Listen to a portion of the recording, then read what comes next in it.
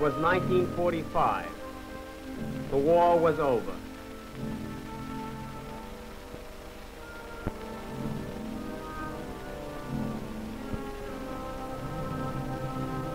Slowly, painfully, life came back to the ruins of Europe.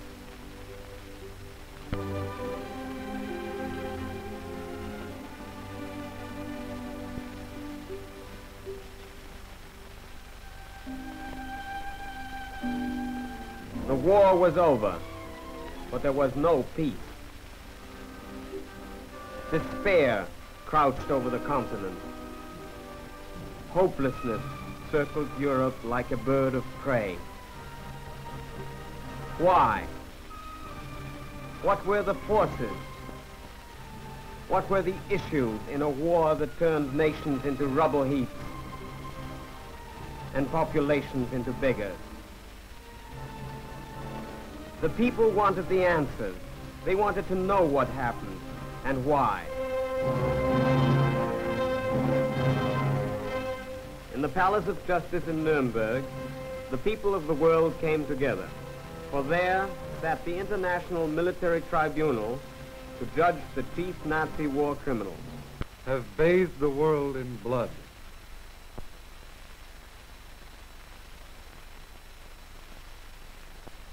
And set civilization back a century. They have subjected their European neighbors to every spoliation and deprivation. They have brought the German people to the lowest ebb of wretchedness.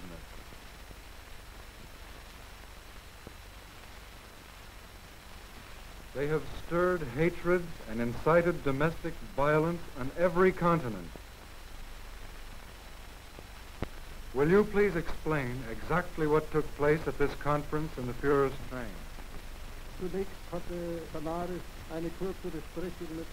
First of all, Canaris had a short talk with von Ribbentrop, particularly as regards the Polish region.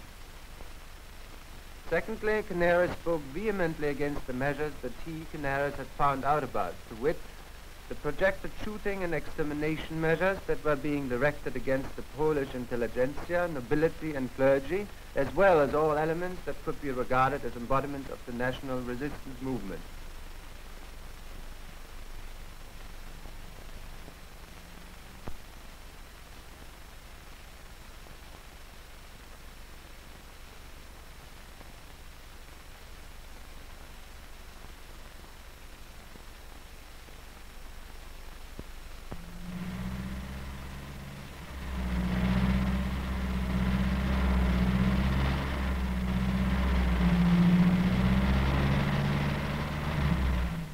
Canaris said at the time, more or less verbatim, that the world will at some time make the armed forces under whose eyes these events have occurred also responsible for these events.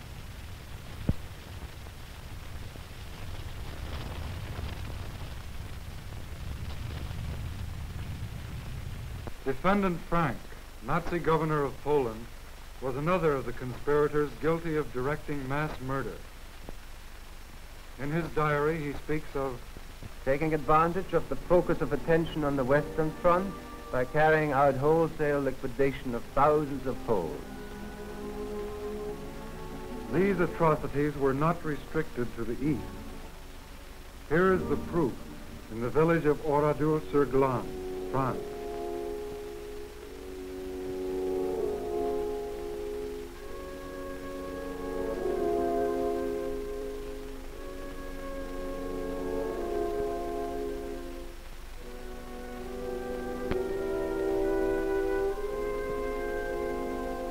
Here is the proof in the town of Vannes, Belgium.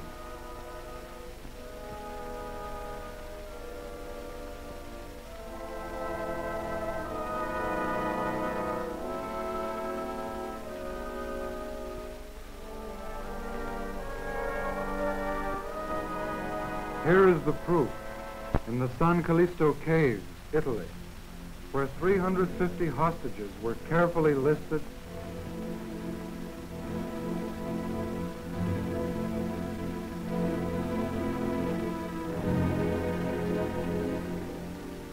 and systematically murdered.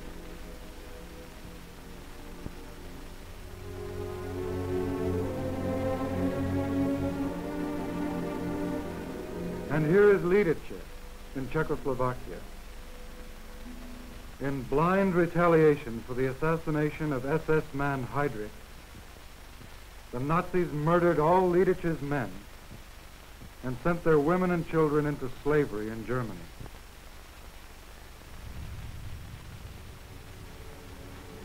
But this was not enough.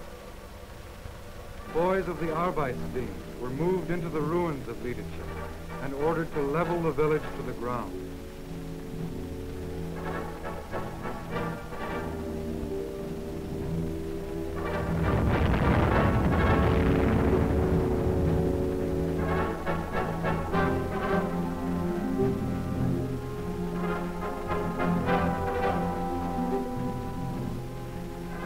Lidice was to be the Nazis' example to all occupied people. But more terrible still were the concentration camps, which from the beginning had been the conspirators' chief weapon against opposition of every kind. German anti-Nazis were the first victims, but with the war their numbers swelled to include citizens of all the nations of Europe. Their fate is described by witness Rudolf Hess. I commanded Auschwitz until the 1st of December 1943 and estimate that at least 2.5 million victims were executed and exterminated there by gassing and burning.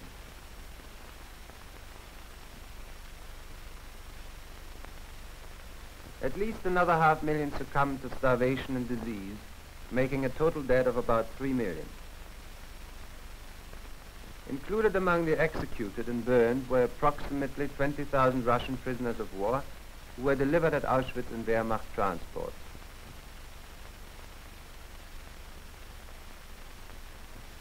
The remainder of the total number included about 100,000 German Jews and great numbers of citizens from Holland, France, Belgium, Poland, Hungary, Czechoslovakia, Greece, and other countries.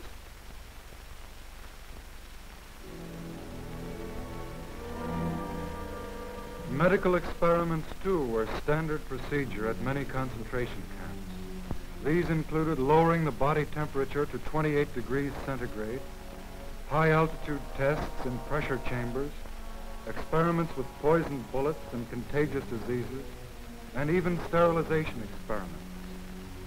This was genocide, the premeditated destruction of entire people. Genocide, the direct result of the Nazis' claim that they had the right to destroy the party's opposition. Tomorrow the world, dead or alive.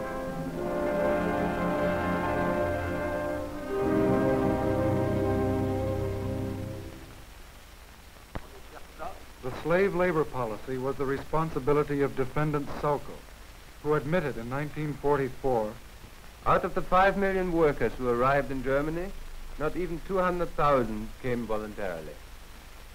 Forced labor often meant brutal and degrading treatment, for Sauckel himself suggested. All the men must be fed, sheltered, and treated in such a way as to exploit them to the highest possible extent at the lowest possible expenditure. And Defendant Bormann added, the Slavs are to work for us. Insofar as we do not need them, they may die. Slavery was only one aspect of Nazi exploitation. Defendant Goering, in a talk with German occupation authorities in 1942, discussed another, plunder. God knows you are not sent out to work for the welfare of the people in your charge, but to get the utmost out of them so that the German people can live. This everlasting concern about foreign people must cease now, once and forever. I have here before me reports on what you are expected to deliver. It makes no difference to me in this case if you say that your people will starve.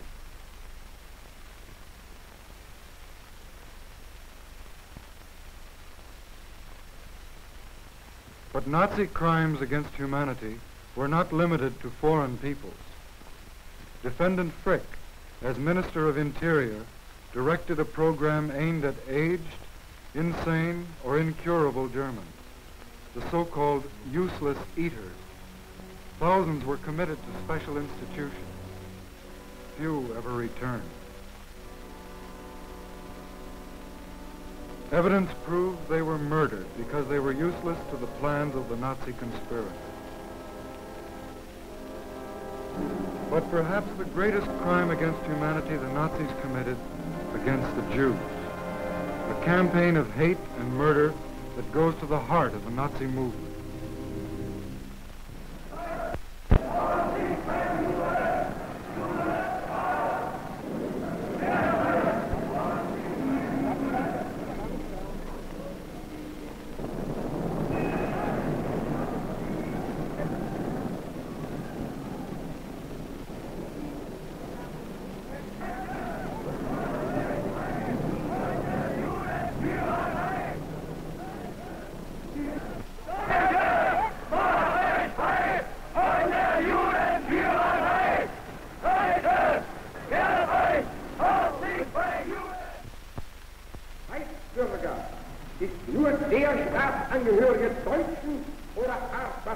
German citizens are only those of German or related blood, willing to serve the German Reich and people.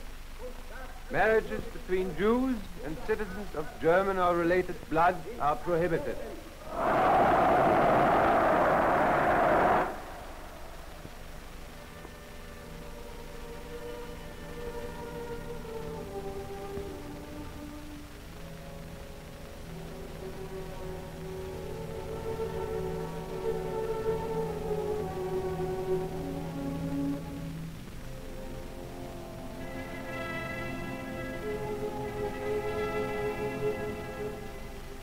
SS Brigadier General Stroop, in charge of the Warsaw Ghetto in 1943, had learned his Nazi lessons well. In a secret report, he said, "The Reichsführer SS ordered on the 23rd of April 1943 the cleaning out of the ghetto with utter ruthlessness.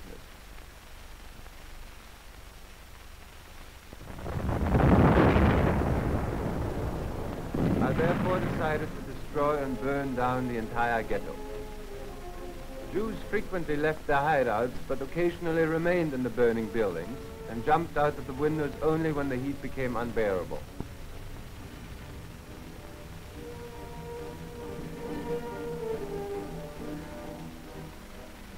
Life in the sewers was not pleasant after the first week.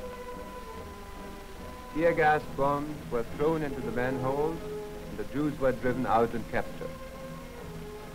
Countless numbers of Jews were liquidated in sewers and bunkers through blasting. The longer the resistance continued, the tougher became the members of the Waffen-SS, police and Wehrmacht, who always discharged their duties in an exemplary manner. Little by little, the Nazis were reaching what they called the final solution, the total extermination of the Jews of Europe. Hess described the process well. We had 2 SS doctors on duty at Auschwitz to examine the incoming transports of prisoners. The prisoners would be marched past one of the doctors who would make spot decisions as they walked by. Those who were fit for work were sent into the camp, others were sent immediately to the extermination plant. Children of tender years were invariably exterminated since by reasons of their youth they were unable to work. We endeavored to fool them into thinking they were to go through a delousing process.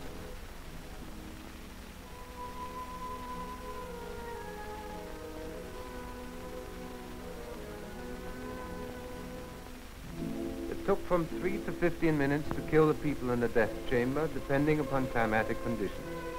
We knew when the people were dead because their screaming stopped. We usually waited about 1/2 hour before we opened the doors and removed the bodies. After the bodies were removed, our special commandos took off the rings and extracted the gold from the teeth of the corpses. Much of this loot was then transferred to secret vaults of the Reichsbank at Frankfurt am Main, the Reichsbank of Defendant Funk.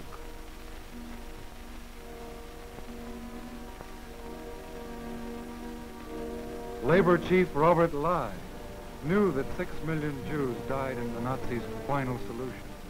In his will, he said, In anti-Semitism, we violated a basic commandment of God's creation. It is hard to admit mistakes, but the whole existence of our people is in question. We must have the courage to rid ourselves of anti-Semitism. God has taught me that in my cell in Nuremberg.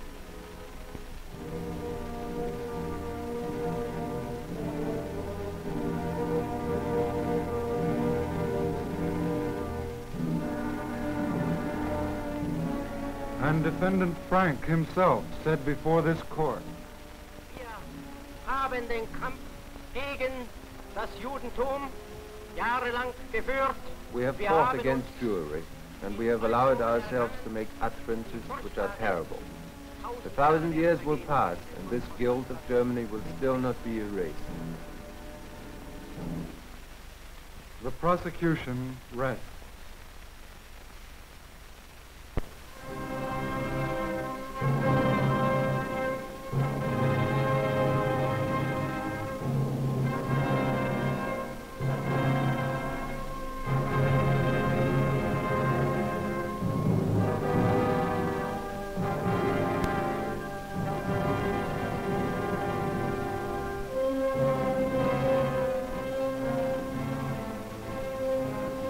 October 1st, 1946, the verdict is delivered by Lord Justice Lawrence, President of the Tribunal. Of the organizations, the SS, SD, Gestapo, and Leadership Corps are found guilty. The High Command, SA, and Reich Cabinet not guilty. As for the individuals, Wilhelm Hermann Goering, guilty of conspiracy, crimes against peace, war crimes, and crimes against humanity. Death by hanging. Rudolf Hess, guilty of conspiracy and crimes against peace.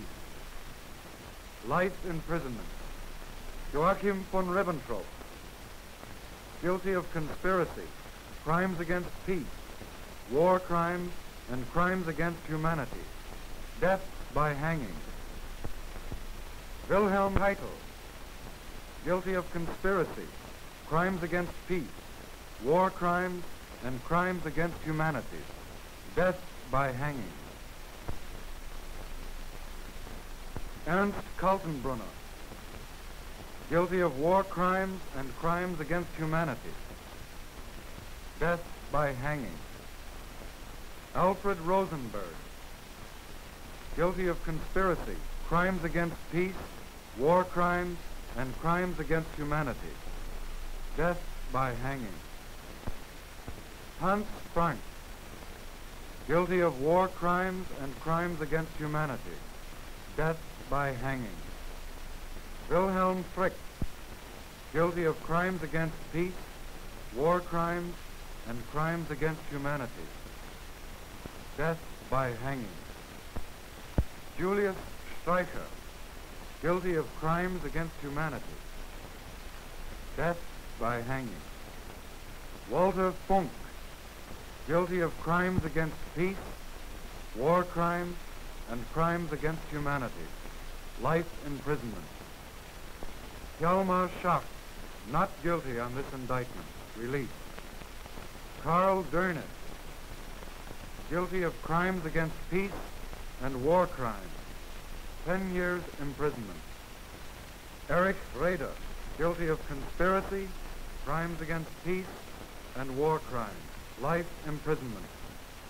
Baldur von Schirach, guilty of crimes against humanity.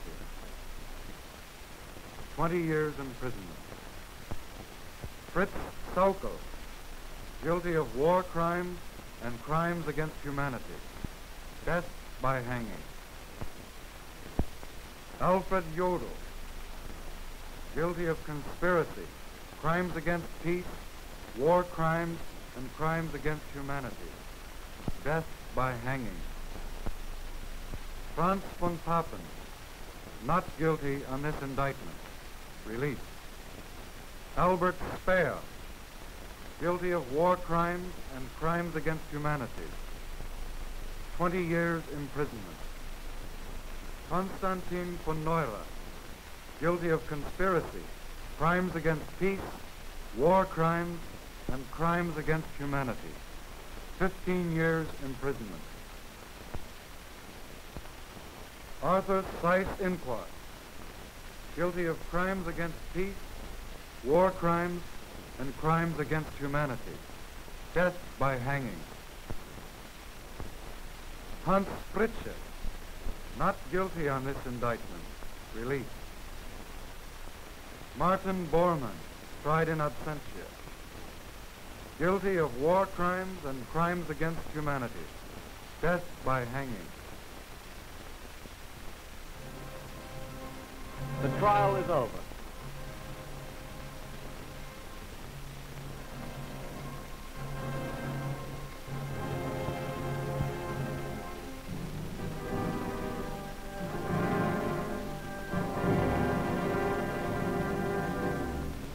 Seven begin their prison sentences.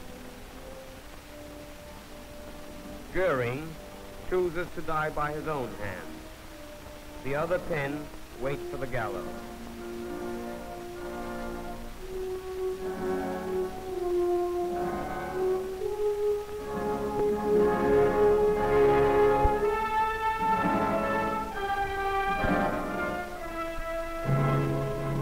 In Nuremberg, the people of the world found out what happened and why. But Nuremberg is more than an answer to a question. As Justice Jackson said, this trial is part of the great effort to make the peace more secure. It constitutes juridical action of a kind to ensure that those who start a war will pay for it personally. Nuremberg stands as a warning to all those who plan and wage a great war.